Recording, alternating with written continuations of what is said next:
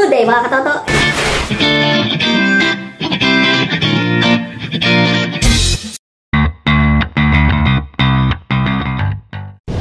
Be with you this morning, also with our partners from Ripple 8 who are here with us. Kirk was here and Lorna. And especially to all of you and my team, Paul, Daphne, Camille, Claire, and of course my colleague in Meralco, the president of One Meralco Foundation, Jeff Tarayao. So may mga issues kayong gustong tanungin. Ano ba ginagawa ng Meralco para tumulong sa sambayanan sa Pilipinas? Ito, he's the man. Pagdating naman sa impormasyon, ang inyong lingkod, nandito ako para magbigay niya sa inyo. And concurrent to my role as Vice President and Head of Corporate Communications of Meralco, I am also currently the Chairman of the International Association of Business Communicators Philippines. This is the biggest communications organization globally, based in the United States. And we are the first chapter in Asia Pacific to be part of the umbrella organization since 1983. We have been in existence. And my other passion is of course writing. I am currently a columnist of the Daily Tribune. Sundan niyo din po yung column ko doon, The Z Perspective. I also have a column in one of the most popular tabloids nowadays, Saksi Ngayon. Saga ng akin, usually I am in the hanapin, Google nyo din po, usually in the middle pages, in the spread of the editorial page. And I am also a columnist. Mahilig po ako sumulat at magbigay ng aking mga pananaw in the only business tabloid, Filipino Mirror. I do that twice naman weekly. The column comes out every Saturday and Tuesday. So yun ho yung role ko sa buhay. And recently I dabbled in, just like you, in blogging, and I found it very fun to reach out to that medium at sana matulungan din ninyo ako na mabigyan ng mga tips kung paano pa ma-improve ito further. And because at the end of the day, we would like to engage the community and of course our stakeholders, our customers, and the general public. At dito po ang Meralco, ang inyong lingkod, si Jeff, para tumulong, magbigay kaalaman at maging parte ng inyong komunidad. So with that, I will turn it over to Jeff for a few words as well. Magandang umaga sa inyong lahat. It's a very different feeling to be with social media communicators kasi yung experience ko on a daily basis is in the community. And there's so many stories in the community about the ways they survive, kung anong ginagawa nila para makasurvive lang. Na sana kapag nakikita ng mas maraming there are opportunities for them. That's where One Meralco Foundation really comes. I think part of our role in Meralco is to understand the roots of poverty, where our business operates. Maraming struggle yung ating mga kababayan.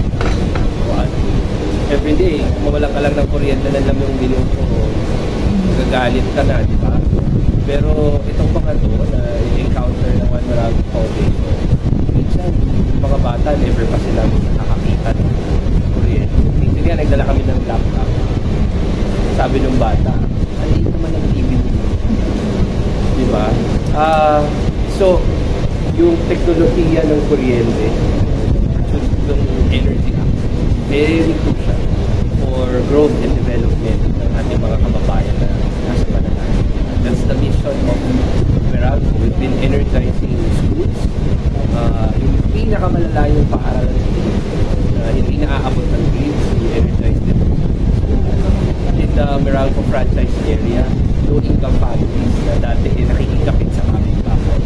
Ngayon ay nagkakaroon ng sarili nilang access sa kuryente. Therefore, mas mura yung diretso na sila sa Meralco. So mga ganitong programa nakafocus talaga tayo sa electrification for iba dyan, of course, Meralco bilang bahagi ng mga bandang komunidad.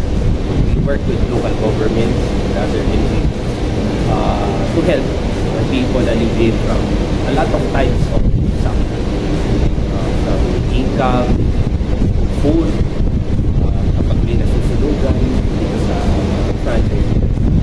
Even during the pandemic, in fact, unang buwan after ng lockdown, lumalabas na kami to really provide ayuda mo ibigay natin lalo na yung pagkain sa mga ng trabaho.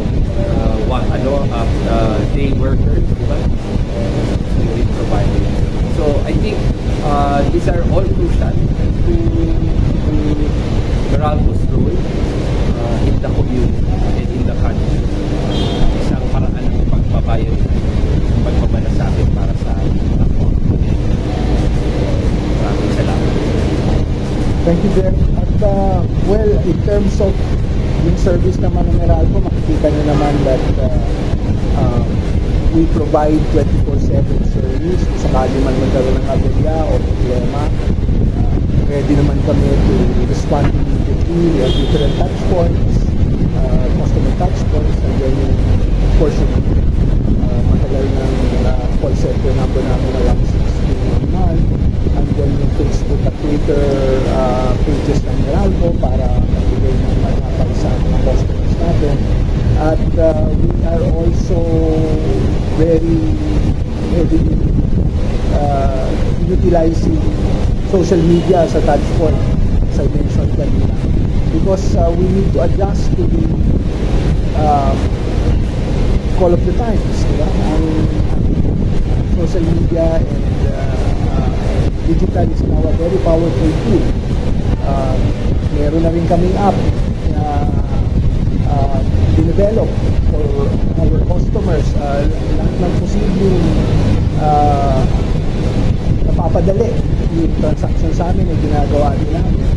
Please visit our website at www.meralco.com.ph, yung Twitter namin at Meralco, at yung Facebook page namin. Kung meron kayong mga katanungan, meron kayong mga agents na mag-engage sa doon sa mga napakinggan touchpoint. So that's our way of reaching out. Now in terms of cost, kanina bago tayo nagsimula, tinatanong ako, kumusta naman po yung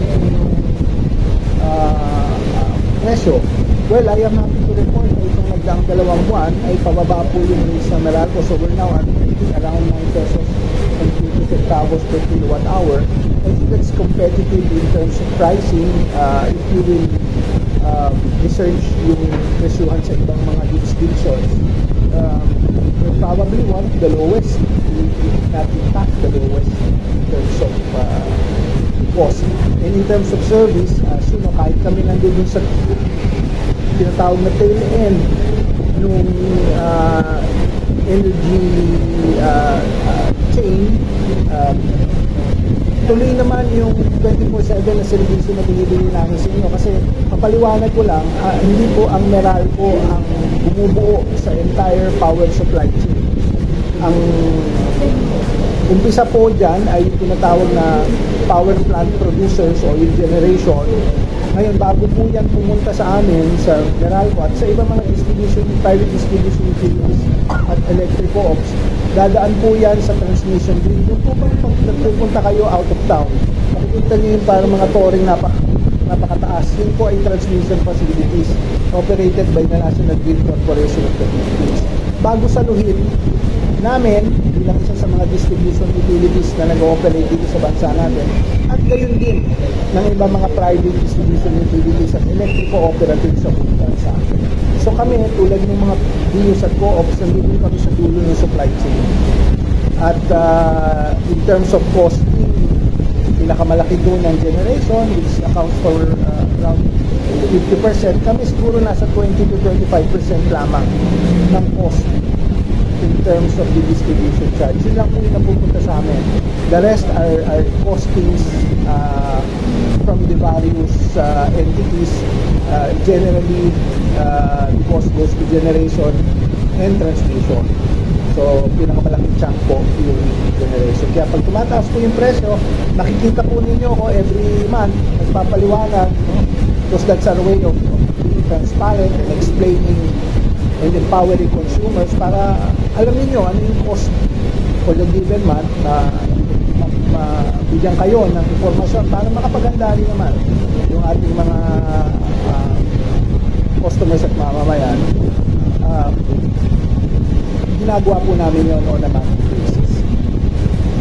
And ito nga pong recap ko lang, ito nga pong dalawang buwan, ipababa po yung rates natin. And hopefully, patuloy na magawa natin yung kinakailangan para least cost po yung may deliver namin sa inyo in terms of the rates. In terms of consumption naman po, mukhang nagte-taper off na po kung ikukumpara natin yung summer months. Because that is what we call seasonality of consumption. Ngayon medyo pababa na ang konsumo, pero paghandaan natin, pagdating ng next year, towards March at papunta nun sa tag-init, tataas po yan.